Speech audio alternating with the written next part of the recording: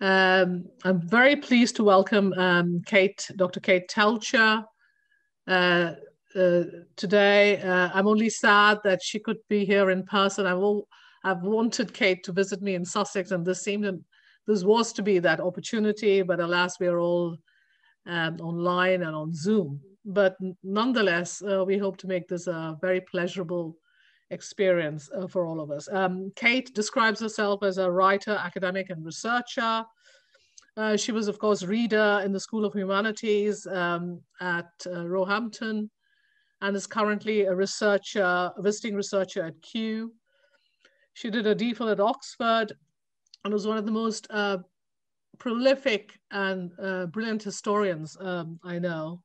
Her first book, India Inscribed, on European and British writing in India between 1600 and 1800, is still one of the key texts which I use for students when I teach empire and its images. Her second book, High Road to China, which was on George Bogle and the Panchen Lama and the first British expedition to Tibet, was shortlisted for the James Tate Black Memorial Prize for biography. Today, she's going to be speaking on her third book, which is the brilliant Palace of Palms, Tropical Dreams and the Making of Kew, which is about the story of the creation of the Palm House and its engineering feat, as well as what it represented for the Victorians. So I welcome you to deliver this talk, Kate. Thank you very much. Well, thank you, Vanita. It's a huge pleasure to be here, albeit virtually. I'm sure that some of you in the audience today will know much more about palms from either a botanic point of view or perhaps a historical point of view.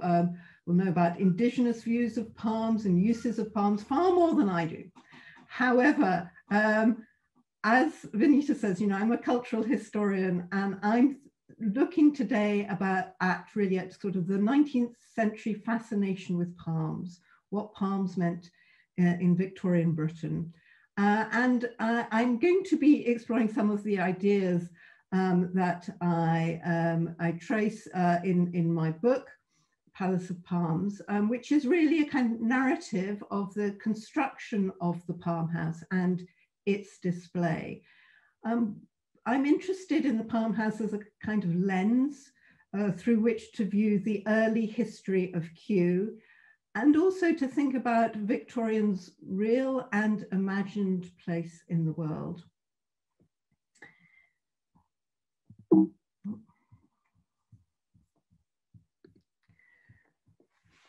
So the Palm House was the first building to be commissioned when the Botanic Garden at Kew transferred from royal to public ownership in 1840.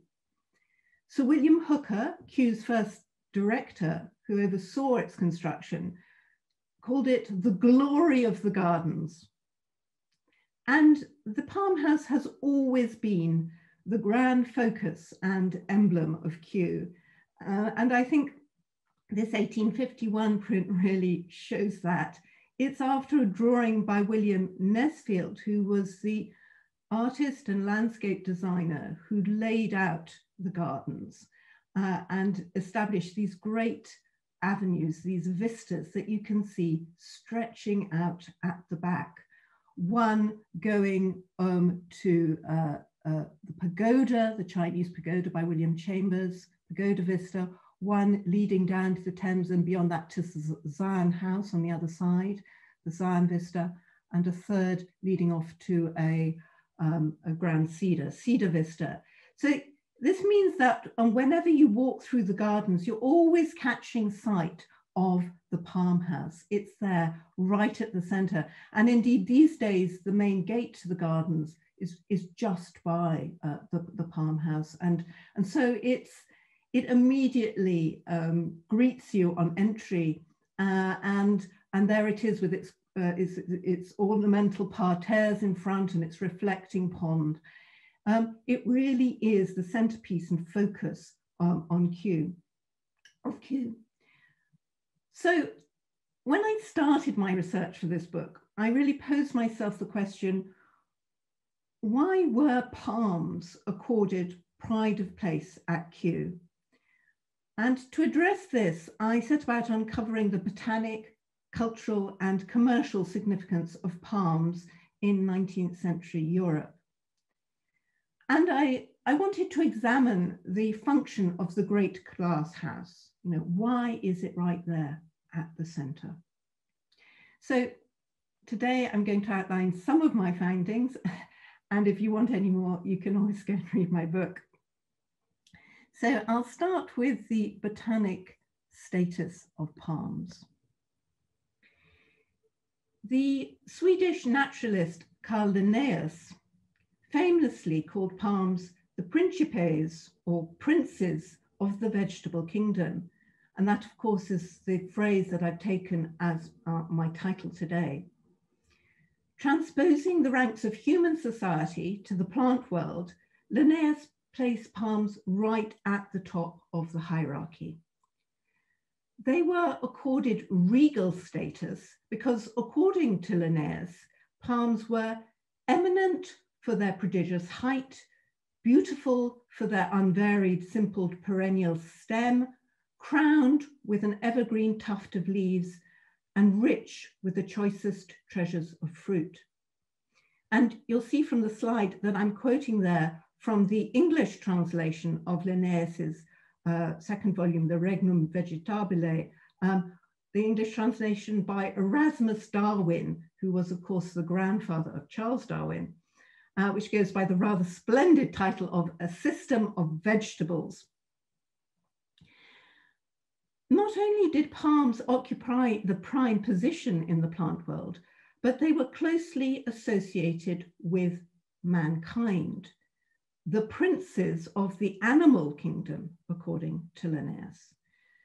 They were tributary to the primates or the first order of animals, and in particular to the prince, their cohabitant, and the prince is humanity. This connection between palms and people runs through all the writing on palms in the period.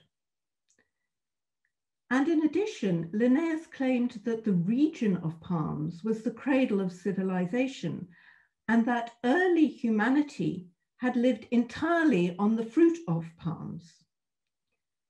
Man dwells naturally within the tropics and lives on the fruits of the palm tree. Linnaeus contrasted the ease and abundance of tropical life with the rigors of the temperate region, where humanity merely exists in other parts of the world and there makes shifts to feed on corn and flesh. Now, I'm taking that translation of Linnaeus from Alexander von Humboldt's personal narrative of travels to the equinoctial regions of the new continent. Humboldt, the eminent Prussian natural historian and geographer, spent 5 years traveling in South America from 1799 to 1804. And he imagined that he had encountered people living in the primal state described by Linnaeus on the banks of the Orinoco.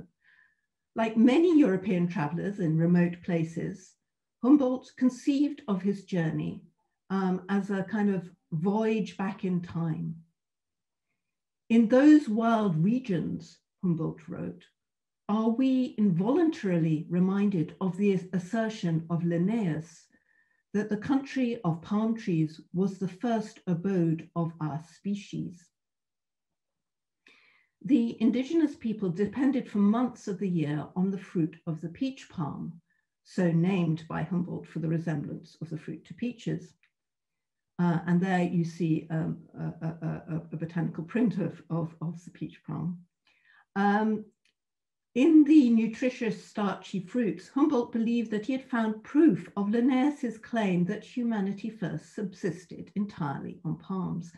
And indeed, Humboldt coined this rather wonderful word that you can see there in italics, palmivorous, which is like carnivorous, only palms, and palmivorous expresses this idea of, you know, complete dependence on palms. Following Humboldt to South America in 1817, the young Bavarian botanist Carl Friedrich Philipp von Martius conducted a botanical survey of Brazil. Over 2.5 years, Martius collected so much plant material that he worked on little else for the rest of his life. He published vast works on the flora of Brazil, but he reserved palms for separate treatment. The extraordinary Historia Naturalis Palmarum, which was published by Martius over the course of 30 years, was a uniquely lavish work. 3 gorgeously illustrated atlas-sized volumes in Latin, devoted to all the known palms across the world. The first volume, which was produced in collaboration with 2 fellow botanists, offered a scientific introduction to the structure, form, geographical distribution, and fossilized remains of palms. The second and third volumes depicted the palms of the New and Old Worlds, respectively. The size, the expense, and the ambition of the project, not to mention a subscription list that reads like a roll call of the crowned heads of Europe, reinforced the regal status of palms that had been established by Linnaeus. Now, unusually for a botanic work, Martius included landscape scenes amongst the botanic plates. And as you can see from these examples, they're full of atmospheric detail. Here, with the plate on the left, you can see a hunter with bow and arrow aiming at a leopard. On the other side, you can see an alligator emerging from the water. They're really kind of engrossing. They pull you in. And the dual scientific and aesthetic appeal of the volumes was first recognized by the poet and scientist Johann Wolfgang von Goethe, who praised the botanic drawings and landscape plates for stimulating and satisfying our minds, imaginations, and emotions.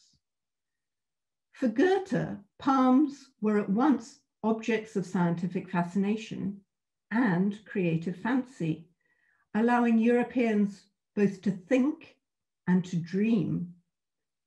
In fact, the idea of the Urpflanze, or primal plant, which was an archetype at once real and ideal, embodying all existing plant forms and patterns of development, that idea came to Goethe as he contemplated a Mediterranean fan palm in a botanic garden.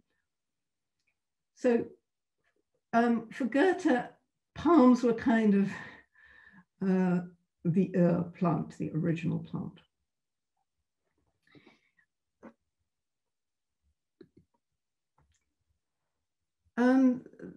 Martius's volumes also included maps. And this, I got particularly interested in these maps. This maps shows the worldwide distribution of palms. The more intense the red, the greater the numbers of palms. Martius identified a palm zone that encircled the globe between 35 degrees in the southern and 40 degrees in the northern hemisphere. And as you can see from these pages, framing the maps are these incredibly exuberant engravings of palms. There are also fantastical creatures. They're sort of scenes of first encounter between Europeans and indigenous peoples here and here. And they kind of create a fanciful palm history of the world. And at the tops of these two, what you can see is a representation of a palm creation myth, which was invented by Martius. He imagined that palms were a product of a union between Mother Earth, Terra, and Phoebus, the sun god. You can see this in greater detail on the next page. So Phoebus presides over the western corner of the old world, while Terra is seated on the eastern slope of the new world. She has one hand on the shoulder of a child river deity, and the other is presenting a palm, and her normal emblem is actually, the traditional symbol is flowers, but here she holds a palm. So Martius' idea that palms were the offspring of Terra and Phoebus joined Linnaeus's Princes of the Vegetable Kingdom as one of the catchphrases of 19th century popular botany. And both epithets suggested that palms were the ultimate plant. Their distinctive form immediately distinguished palms from European trees. They exceeded all European norms in terms of their height and size of their leaves, their generative organs and fruit. And more than any other family of plants, palms appeared to provide humans with every necessity of life, with food, drink, oil, clothing, building materials, weapons, tools, musical instruments, and books. The palm zone identified by Martius united regions that we generally consider sort of discrete geocultural constructs. You've got tropical jungles, desert islands, the Orient. I think these various locations are rather wonderfully captured in the vivid illustration of Sophie Moody's 1864 biblical commentary on palms. The palm tree. What Sophie Moody's doing in this book is really providing a kind of illustrated account of all the palms that appear in the Bible and also kind of contemporary ideas of palms. Palms were a kind of literary and visual shorthand for the non-European and the exotic. When the painter wishes to represent a tropical land, the Illustrated Magazine of Art observed in 1854, he depicts a landscape with palm trees. And of course, we can still have this tradition, this iconographic tradition of palms today. The bond between humanity and palms, which had been established by Linnaeus, was cemented by the mid-19th century emergence of the discipline of economic botany, the study of useful and commercial plants. Richly productive palms were celebrated as a source of boundless natural resources. So for instance, coconuts proverbially had as many uses as days in the year. And this slide shows the frontispiece to Plants of Other Lands Which Are Useful to Man, 1843, and it is the coconut palm. As you can see, the captions, which you probably can't read, are on the left-hand side, describe the illustration. So there you have obtaining the sap, then writing on palm leaf, drinking the milk of the coconut, coconut with and without the husk, and on the right hand, palm tree drum and boat, making coconut oil, baskets, etc., of palm leaves, and cups, etc., of coconut shell. And I think there in the bottom you can see there's a hooker. Coconut oil was one of the most significant palm commodities in 19th century Britain. It increasingly replaced tallow in candle and soap manufacture. In 1840 in Ceylon, Sri Lanka nowadays, the colonial authorities enacted legislation which converted 90% of land into Crown property.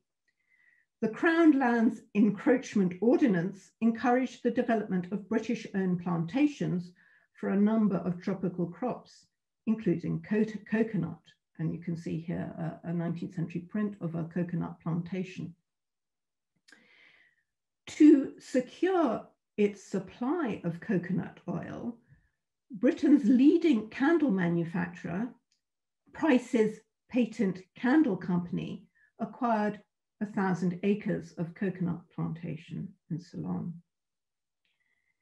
Now, Price's owed its extraordinary rise and expansion to another palm product, palm oil, which is extracted from the ripe fruit of the oil palm, which grew wild in West and Central Africa.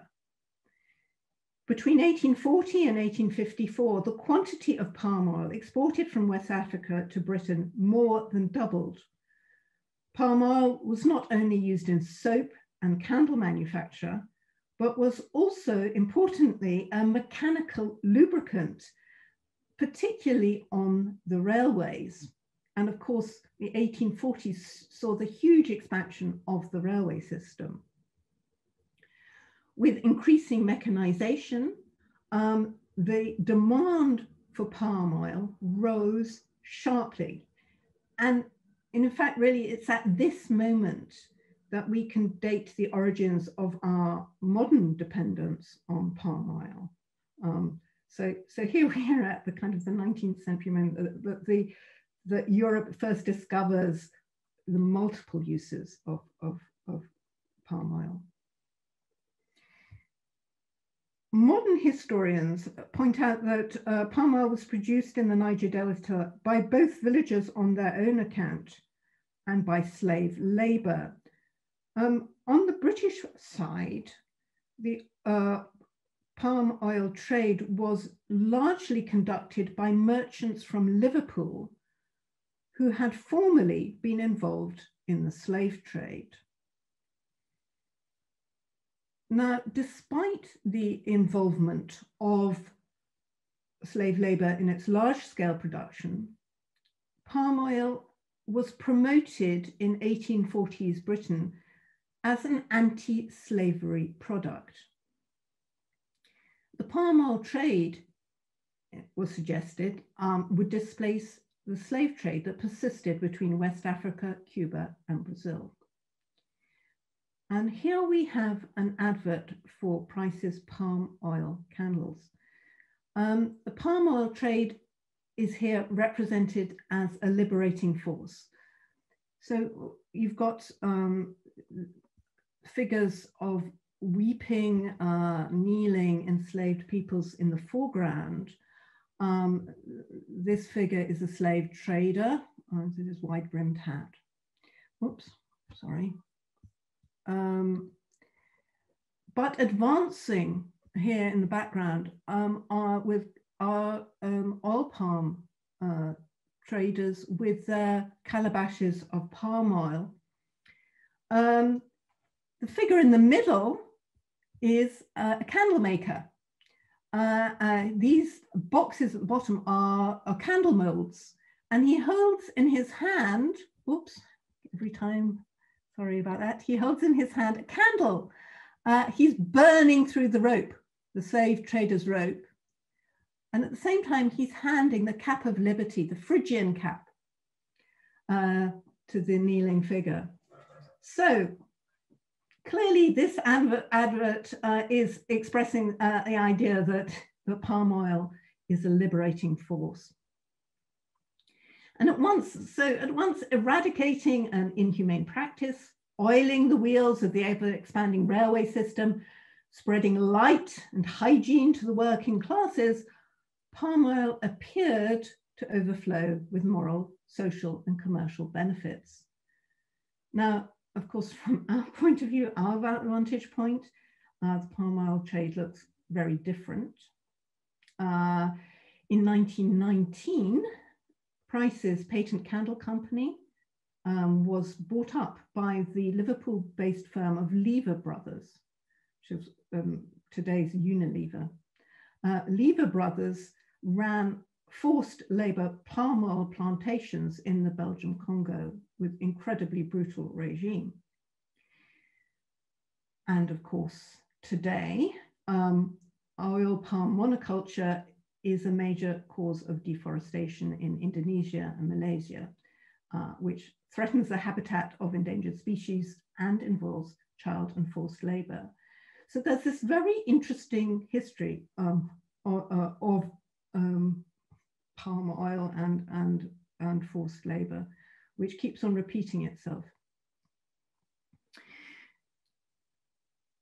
So I hope I've said enough really to make the case that palms occupied a really distinctive place in 19th century European botany, culture and commerce.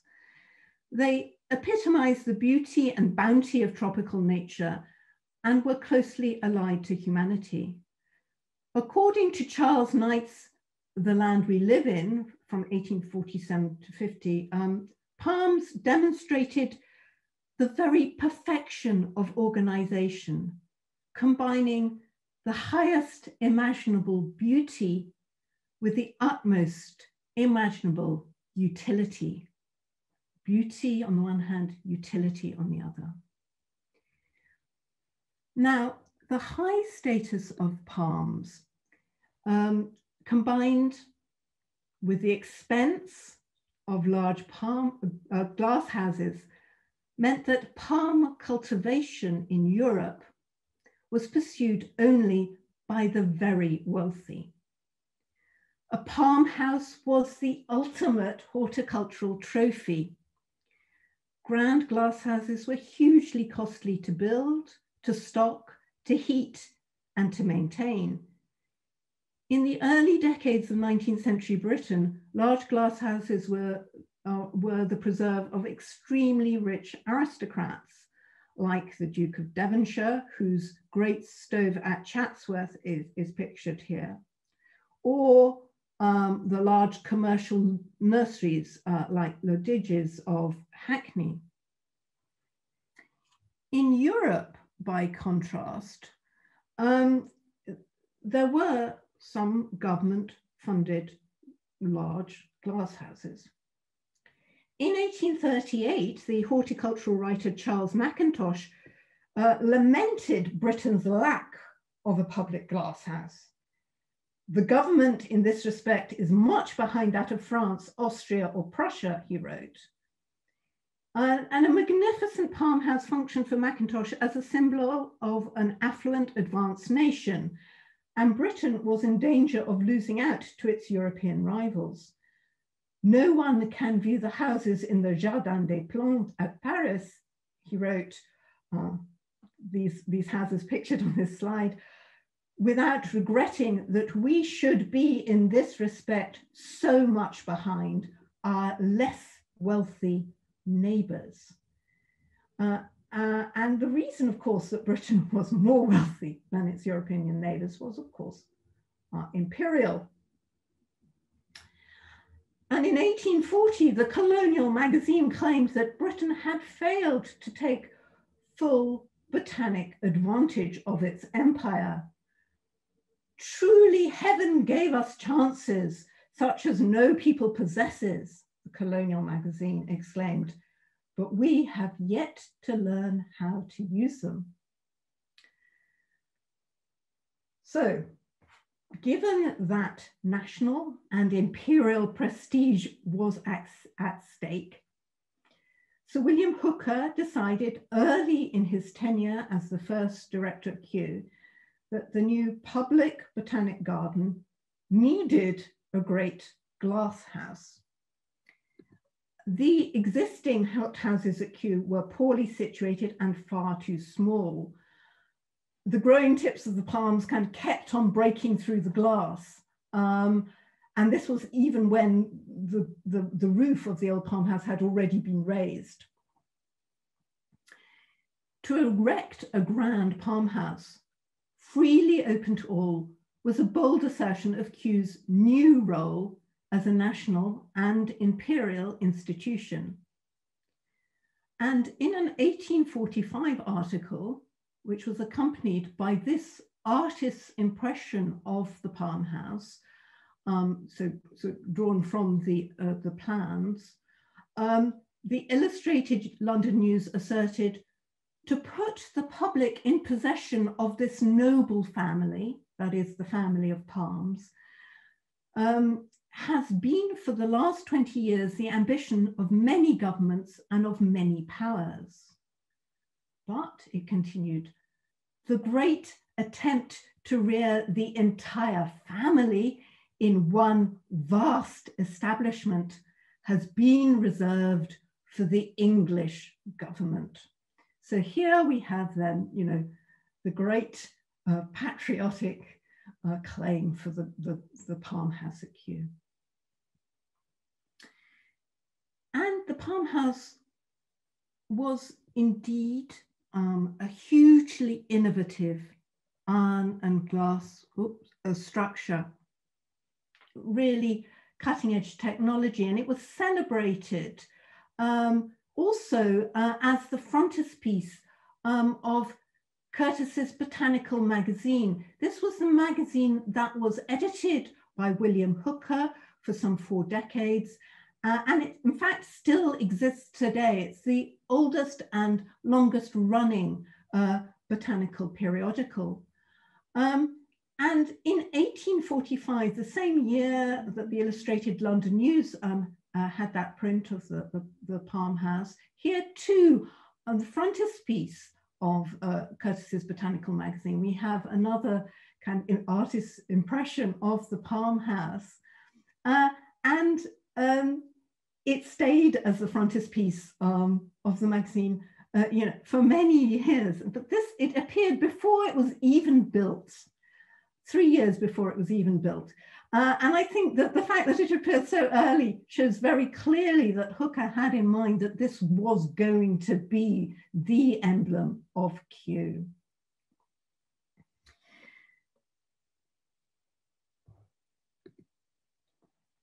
So the Palm House really was kind of cutting edge engineering, glass, and heating in technological terms. The design was largely the work of Richard Turner, a Dublin-based iron founder and glasshouse manufacturer and self-taught engineer, in consultation with the London architect Decimus Burton. Now, in my book, I go into kind of great length to talk about the relationship between these two figures, and the whole process of constructing the Palm House. And I'm just going to really summarize it here. What was new about the Palm House was that Turner used deck iron, which was a newly patented form of wrought iron for shipbuilding purposes. And Turner was the first to grasp its structural potential.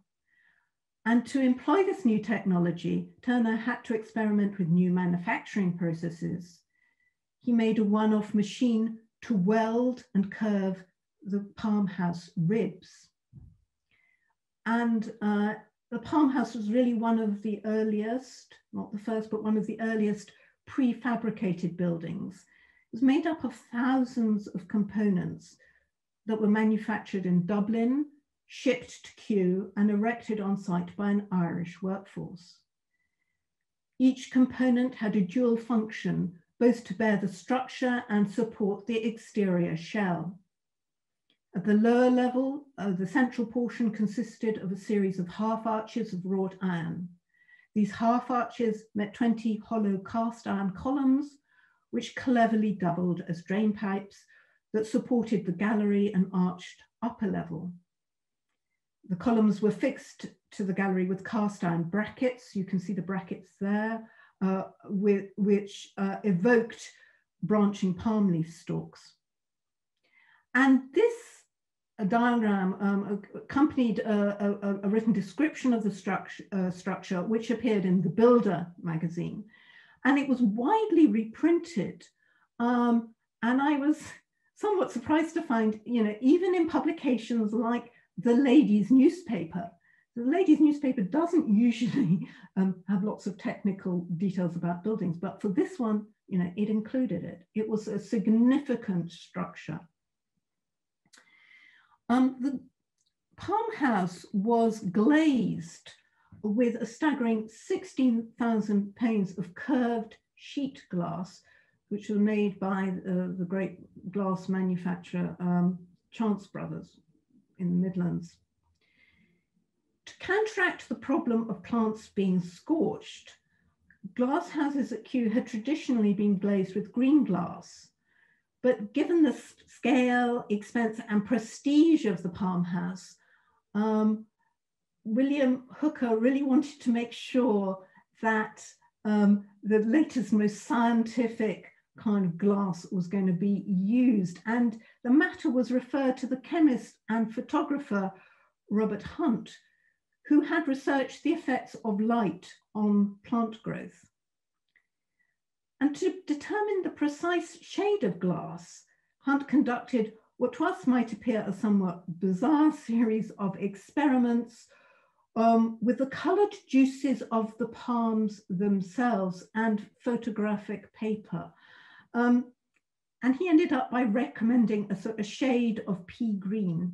And the diagram you can see there kind of records his findings about plant light, the effects of light and different colored glass. And the Gardener's Chronicle of 1848 described the glass as the most delicate emerald green, colorless when viewed from inside, but when the sun struck from outside at a particular angle, the whole surface glowed like a mass of gigantic fiery opals. I rather love that description. Hooker had to make a strong case for the Palm House because public spending was strictly scrutinized during the 1840s, a decade known as the Hungry 40s, when Britain was hit by economic recession, bad harvests, and of course, the Great Famine in Ireland. Parliament only approved of the funds for the Palm House in tranches, first for the central section, and then once that was erected, the finance for the wings. And the Palm House attracted considerable adverse publicity over the course of its 4-year construction and the repeated requests to Parliament for extra funding. Much like directors of national institutions today, Hooker had to lobby hard to build a statement building which would draw the crowds and be a visitor attraction in itself. One image more than any other, I think, captures the scale and engineering feat of the Palm House. This is the wonderful daguerreotype. It's an early photograph by Antoine Claudet, taken in 1847 as the structure's nearing completion. Now, although the building is unfinished, you can see the grand sweep of the arches and the delicacy there of the spiral staircase, just spiraling up. In the middle are two top-hatted figures. They've never been fully identified. I think they are most likely Decimus Burton, the architect, and Richard Turner.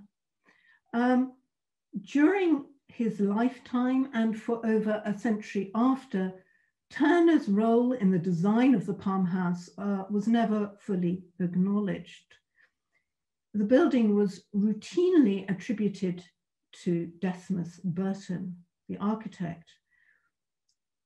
This is partly because Burton generally presented the design as his own, and partly, I think, for colonial and class reasons. Burton's status as a well-connected English architect quite eclipsed that of Turner, an Irish tradesman. The Palm House was populated both with Kew's existing plant collection and new donations.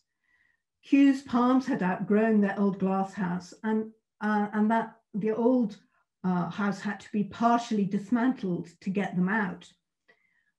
Then using cranes, which were hired from Deptford Dockyard, the immense palms were lifted from their beds, hoisted onto rolling platforms and trundled half a mile to their new home in the Palm House.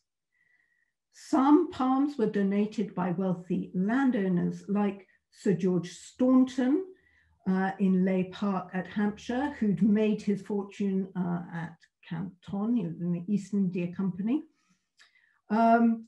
He ploughed his money into his estate in Hampshire, and he donated a great Brazilian liqueur palm, which had outgrown his own conservatory. It was packed up in a specially constructed wooden box, 42 feet long, and sent by train to Kew. But by far the largest donor of plants to the Palm House was the Calcutta Botanic Garden. Over the course of 10 years, Nathaniel Wallich, the superintendent, sent to Kew some 500 plants of the rarest and most valuable description. And with its collection gathered from around the globe and these contributions from many colonial botanic gardens, the Palm House really demonstrated the wide reach of Britain's imperial power.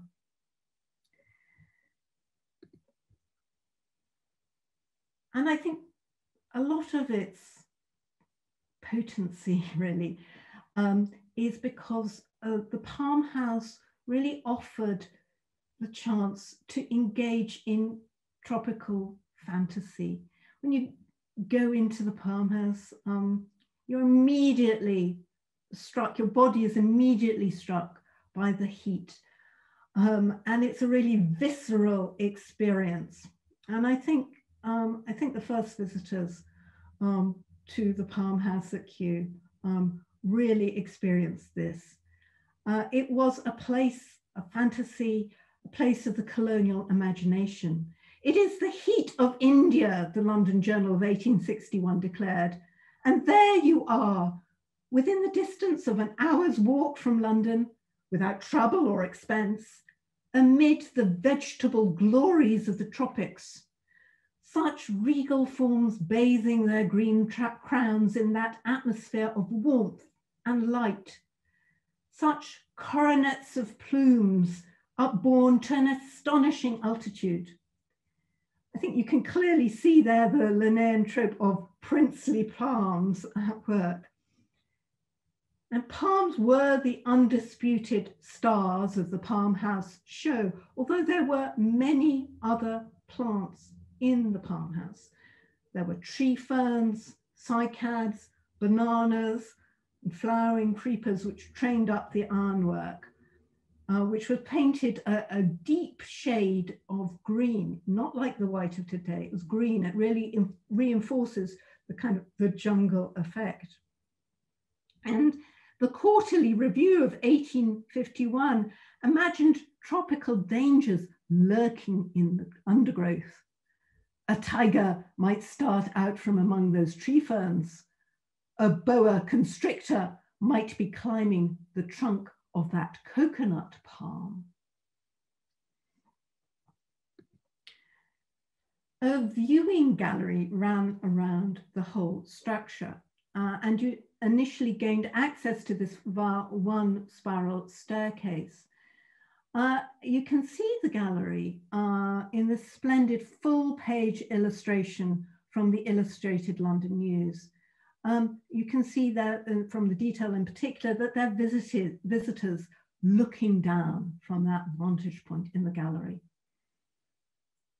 In his final work, Cosmos, Alexander von Humboldt celebrated hothouses for their ability to ignite the imagination.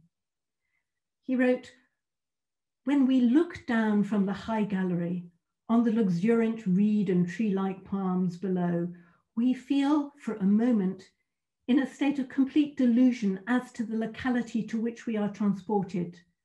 And we may even believe ourselves to be actually in a tropical climate, looking from the summit of a hill on a small grove of palms. And guidebooks suggested that the gallery was the spot for a moment of Humboldtian transport and rapture. I mean, they all told you to go up to the gallery and there look down onto the view and you will be amazed. The journalist James Hannay wrote in Household Words in 1851, "I climbed with a sensation like swimming in herbage." Wonderful phrase. He went, "Looking out from the gallery was like being perched above the forest. The palms were slowly swaying and the feathery tops of the tall bamboos fluttered. The heat and colored light stilled the fancy into a dreamy mist." So there you have Hannay suggesting that the Palm House visitor kind of drifts off into this tropical reverie. So the grand tropical illusion of the Palm House concealed its workings from view. Located in the basement of the Palm House were 12 boilers connected to a network of underground, underfloor hot water pipes that looped their way around for a distance of 4 miles. There was an underground railway in a tunnel which linked the boilers to the coal yard, allowing unseen workers who were laboring in sweltering and in fact very often flooded conditions to push coke wagons along the track to supply the boilers. And there you have a sketch of the tunnel and the work of his coals from one of Turner's documents. The smoke from the boilers returned along this same tunnel. I think you can there see the tubes along which it's traveling to be discharged from a chimney from the Campanile, the Italianate bell tower that you can see here as well, that's located at some distance. So the chimney is nowhere near the grand glass house. It's got to be separated. You don't want to see any of the smoke belching out. And at the top of the tower, there's a pressure tank which powered a sprinkler system in the Palm House that's supposed to dispense showers of artificial rain. Never worked terribly well, but that was the idea. The Palm House was really a grand experiment in creating an artificial environment.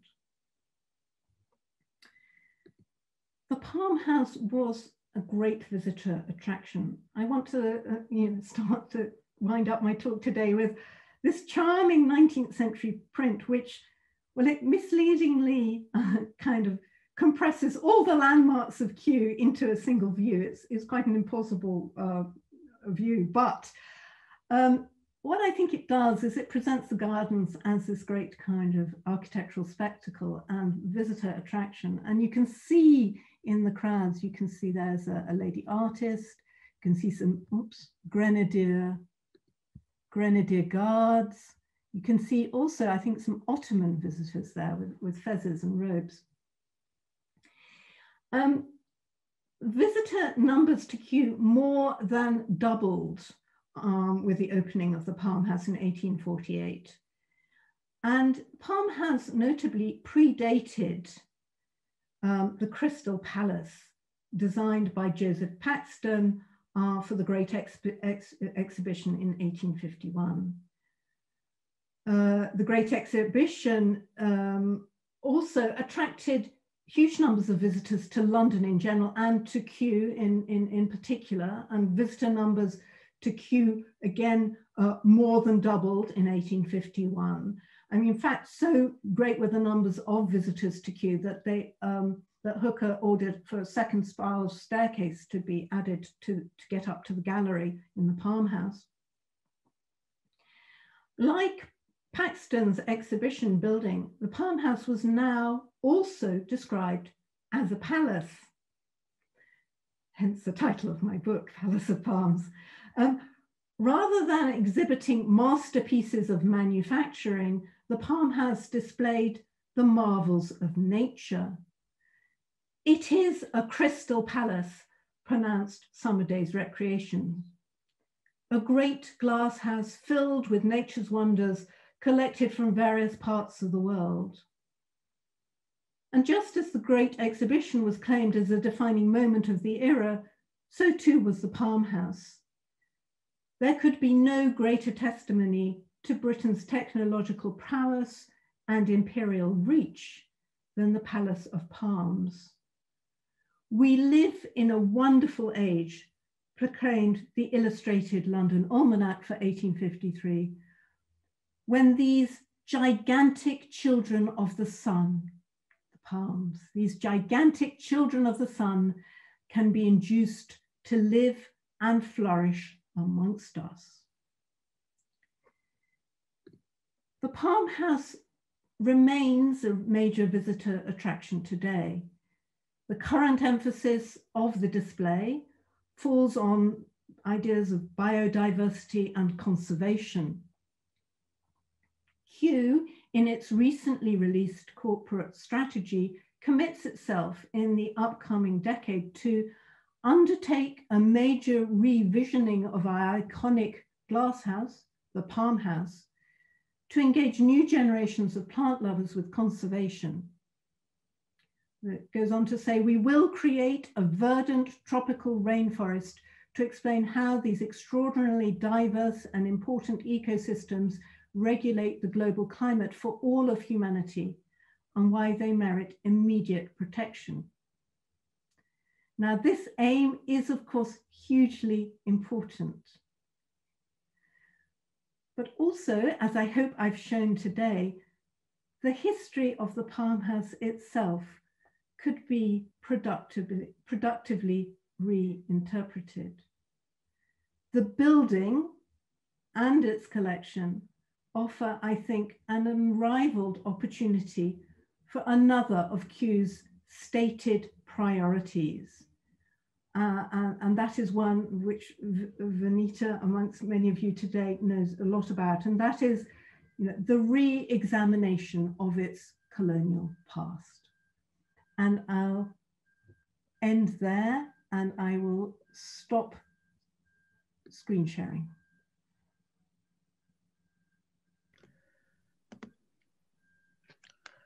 Wow, thank you, Kate. That's absolutely amazing, very cogently and beautifully presented, almost literary. And I'm not surprised because you come from an English background, a background in English literature. Well, I mean, could I invite people to use the chat to ask questions immediately? Just while people are gathering their thoughts, just to say, you didn't mention David Arnold and his sort of take on this whole issue of, how much the tropics were invented as much as they were encountered. And in some senses, this invention laid it open to colonial appropriation. But towards the end of your talk, you seem to suggest that the Palm House itself was about inventing or was about mastering nature in a very similar sort of way. And it was about the empire's sort of global reach. And I wondered whether you agreed with him or whether you disagreed with Arnold's overall thesis. No, I certainly build on Arnold's work, and I didn't mention my many influences, not least Jim Endersby, who's in the audience today. I didn't mention those today, but yes, of course, David Arnold's ideas of tropicality are something that I am building on here. I suppose I see the Palm House itself as a rather wonderful kind of encapsulation of these ideas, and a kind of a place that 19th century Londoners visited, and that we can still visit and also reenact our own tropical fantasies.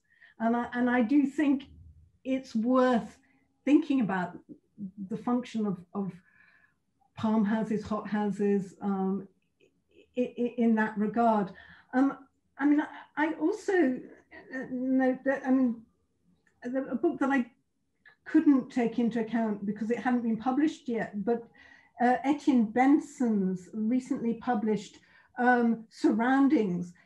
He notes that he dates back the European idea of the environment, the idea of the environment, to sort of 1790s France, and really thinks of hot houses as the place that the idea of the environment was actually born. So that when you can create an artificial environment, it's when you start to think about those various conditions, how you create an environment. And clearly the palm house is doing that work as well.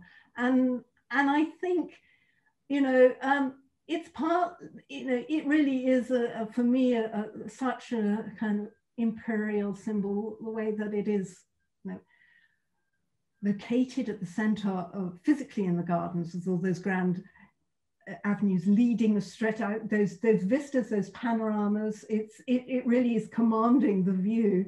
You know, one of them going to a Chinese pagoda, one of them, you know, reaching across to Zahn House, where there are also actually, you know, another grand glass house there.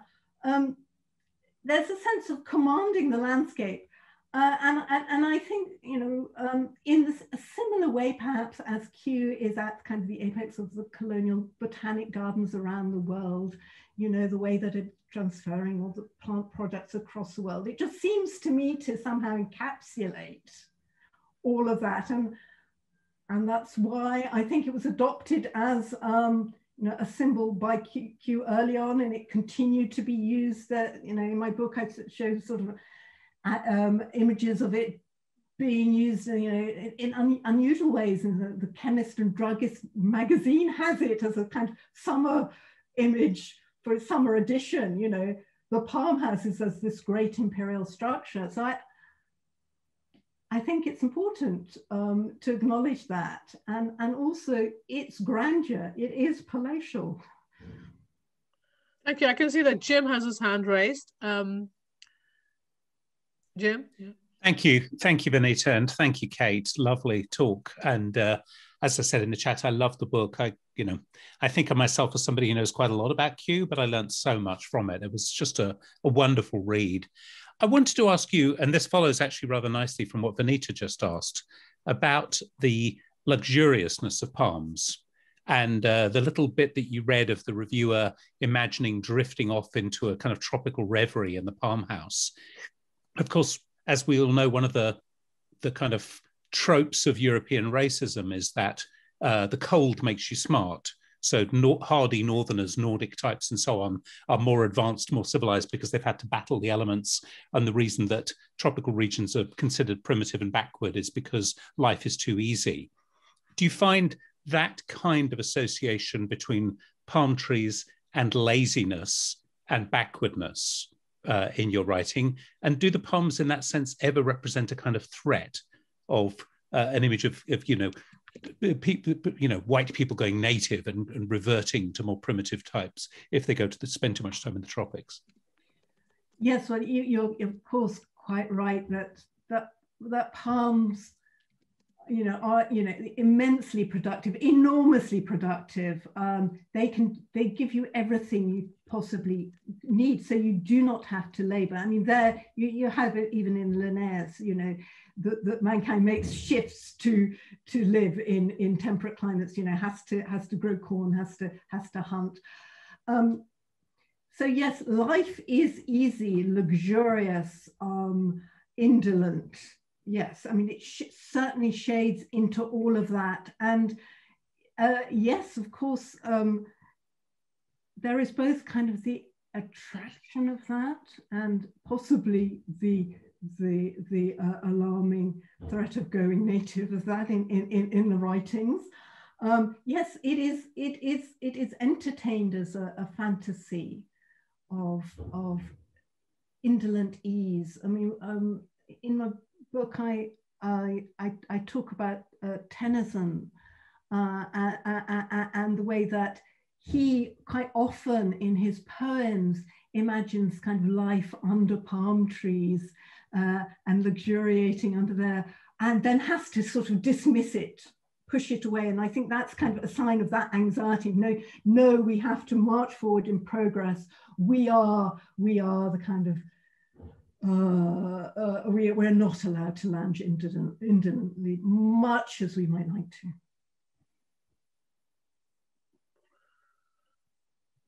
Yeah, other questions? Please feel free to keep them coming. Just to say that I come from a part of the world where Kerala and my own community was very much into climbing the coconut palm to harvest toddy. So we were the toddy tappers of Kerala. So there's this whole culture of palm, which I know about from my own sort of historical family background. But just as the way in which you talk about this palm zone, it also appears to me that there's, when you look at the work of the European, Bernard Smith, the European vision of the South Pacific, where he talks about the exotic, and you've said this as well, the replacing of the olive tree in a lot of the picturesque paintings with the palm tree. Mm-hmm. So this whole idea of the picturesque comes from that tradition as well of the palm. I think that again is very, very fascinating if you explore it in art, as you said, which you've done briefly with Sophie. Yes, yes, you certainly can. Yes, toddy tappers. One of the things I didn't have time to touch on here was, of course, the kind of companion building to the Palm House at Kew, which is the Museum of Economic Botany, which is also put up by William Hooker. And there, the economic potential of plants is on display. Palms feature very heavily in the museum. And the reason that I connected to toddy tappers is one of the things that I discovered in one of the guides to the Economic Botany collection of the museum was a kind of a model of toddy tappers. Oh, really? And I wanted to find it. I don't think it still exists. I really would have loved to find it. But there are plates there are lots of engravings of toddy tappers, and fascination of how they get up there, and how they use loops and how they climb and all of that, and the whole process. But yeah, no, I would love to find the toddy tapping model.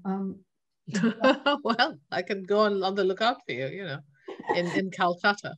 Yes, there's a wonderful indigo factory model that Caroline Cornish has written very interestingly about. That was in the Museum of Economic Botany. Yeah. But also, yes, toddy tapping. Sophie Moody, whose very sort of vivid illustrations I showed the talk today.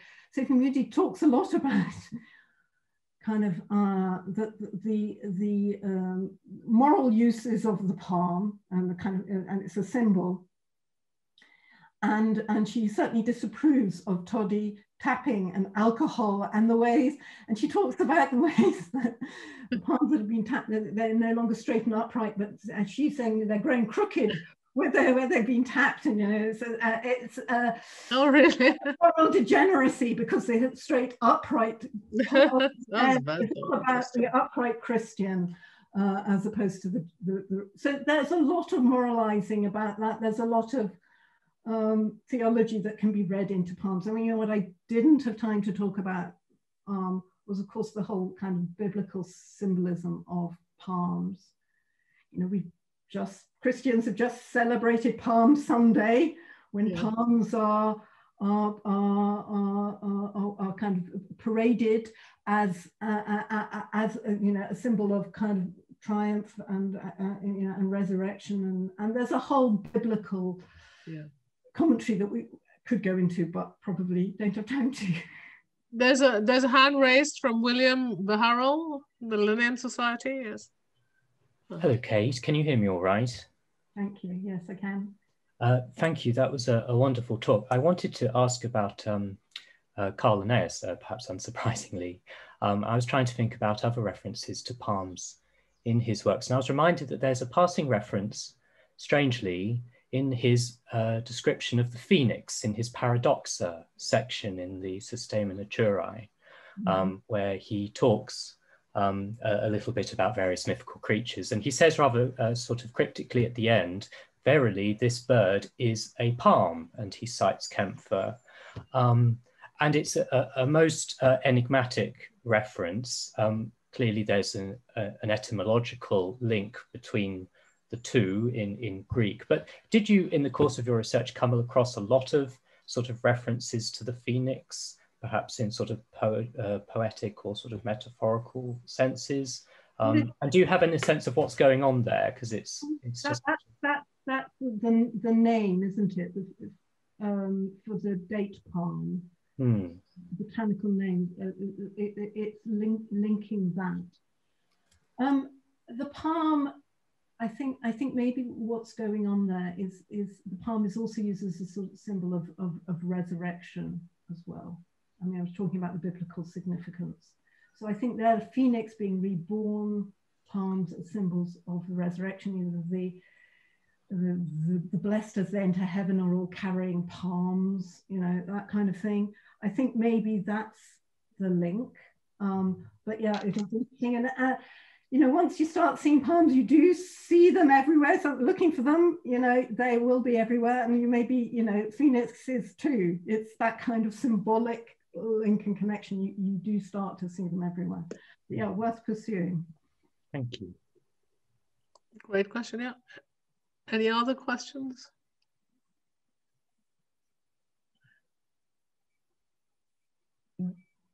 Right, okay, no, I mean, I could ask another couple, but I just wondered if, you know, I mean, just taking, you know, we still have a couple of minutes. It's so fascinating, just the fact that you talk about all these big country houses growing palms. I mean, that also was fascinating, this transfer of palms from the great country houses to Kew in 1848. How much was it cultivated quite widely in Britain before?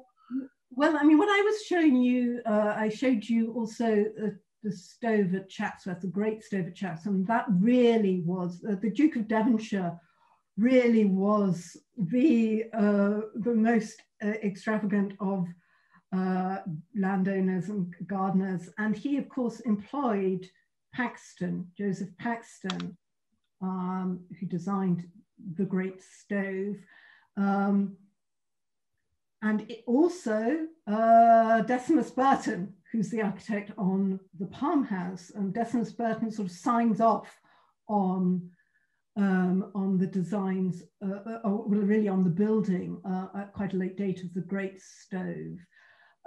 But yes, so the great stove was had many climates in it, and it was different from the Palm House because it was also landscaped, and you know, and it was recreating all sorts of different zones, and that was, you know, a huge aristocratic display. And I think one of the things initially,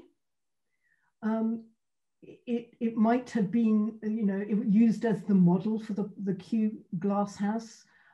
But as soon as it became apparent to William Hooker that, you know, he had government backing for his own designs and things, you know, they did their own new design, but it was initially a model. And it was, you know, hugely extravagant. I think Chatsworth had purchased palms from another aristocrat. They were called the Tankerville palms. Yeah. And they were transported at huge expense by I think, wagon. Can you imagine seeing these palms, you know, yeah, amazing, being transported? And I think that was reported in the press, the slow progress of the Tankerville palms to be installed in Derbyshire in the Palm House. So yes, really expensive, ostentatious for aristocrats, and you know, burning up huge amounts of money, quite literally burning it up to heat it. So the first half of your talk was just amazingly on this tropicality, the whole idea. The second half was on Victorian engineering, and there are a lot of questions here that I don't know whether people want to ask around that. I mean, I found it gobsmacking that they managed to create this artificial landscape in a way in which you say was unrivaled even in Europe, wasn't it? Well, that's what they were claiming. I mean, there's a lot, you know, there's a lot of claiming going on, you know, in the guidebooks and in the press. So, you know, there is a lot of kind of, I guess, puffery, but there is also, I think, you know, it was an extraordinary building. It was much more spectacular as a display than the hothouses at the Jardin des Plantes, which weren't that hot for starters.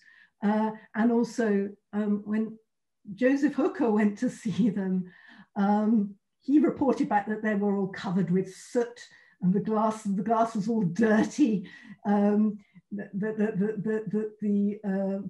they had a very large collection of exotic plants, that they weren't really flourishing. So, but then again, of course, Joseph Hooker would have been biased as well in his opinions. But you know, there is a sense that this was, of course, you know, a grand statement building, and I think one of the ways we can read its significance is the fact that, of course, it was also the model for other glass houses all over Europe and the colonial world. So that, you know, throughout the 19th century, the Palm House at Kew was used as a model for glass houses in places like Copenhagen, Brussels, Adelaide, Vienna, San Francisco, New York. You know, it really is. I think it establishes the idea of the Palm House or the Great Glass House as, you know, as the center of a botanic garden, what a botanic garden needs. And I think we, to some extent, still have that idea today. You think of the Eden Project and the biospheres. Well, they're not made of glass, but they are, you know, an artificial environment. In Wales, you've got the National Botanic Gardens in Wales with a great Norman Foster great glass house. You know, they are it's the idea of you know, creating I guess a kind of an environment in miniature, world in miniature. We still love that, don't we? Yeah, We still love the idea of being transported. Two immediate questions, if nobody else wants to ask, and then we can wrap it up. Is just what did Burton affect Paxton at all? Was the Crystal Palace sort of affect? Was it modeled a little bit on this, or? Well, I mean, you've got Burton, Decimus Burton, the architect, and had worked with Paxton before.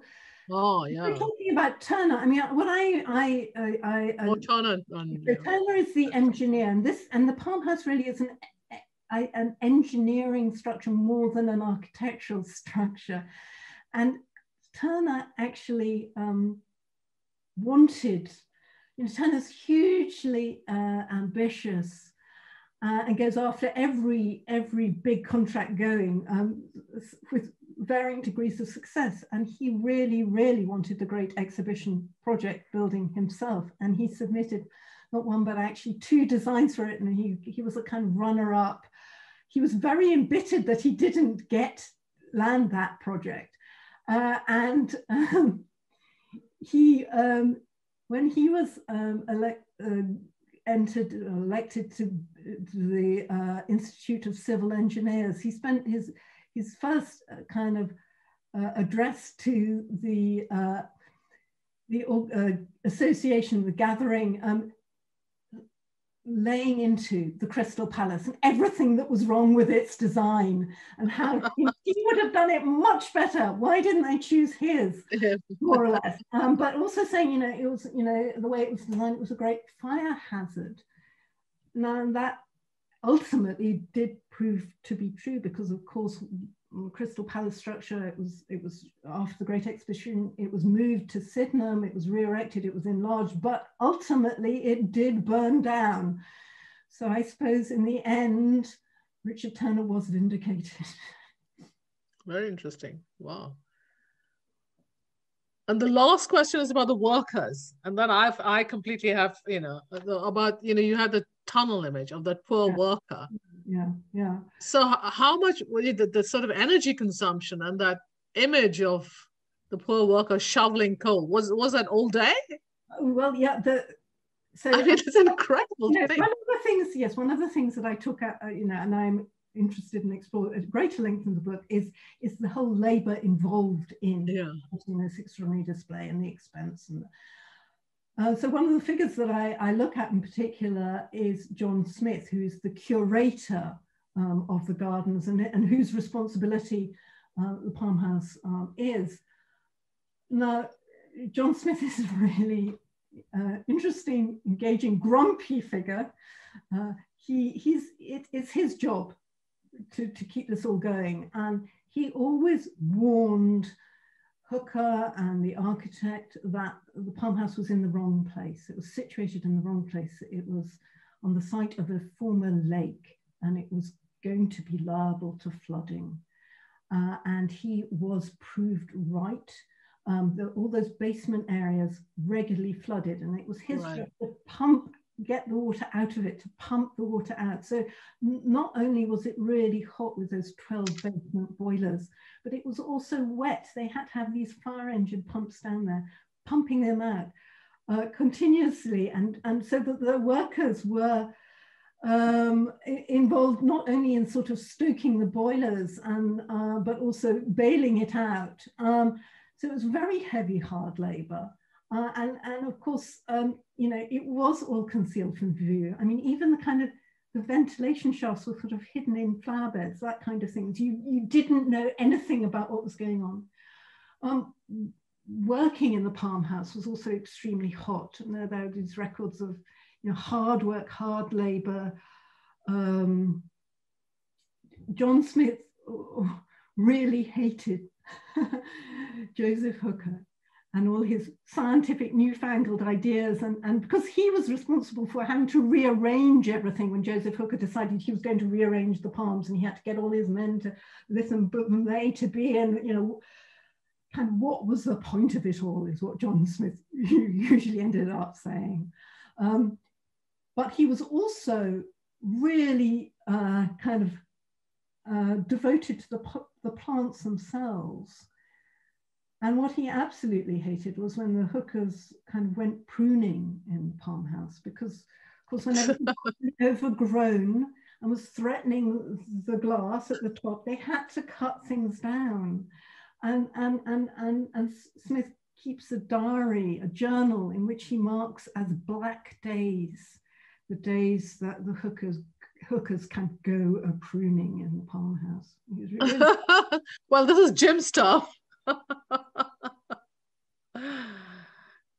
Anyway, that's absolutely superb. Thank you so much. If there are no other questions, can we thank Kate for a wonderfully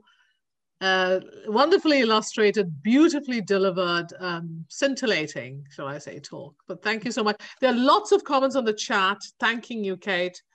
If you want to spend a few minutes looking at that, and all your admirers there. And we've put your book and where you can buy it on the chat. Yes, and we look forward to your next book on the workers. Is that what you should be writing about? The workers do make their way into this one, but it was a huge labour as well. But thank you so much, Vanita. It's been a delight. Yeah.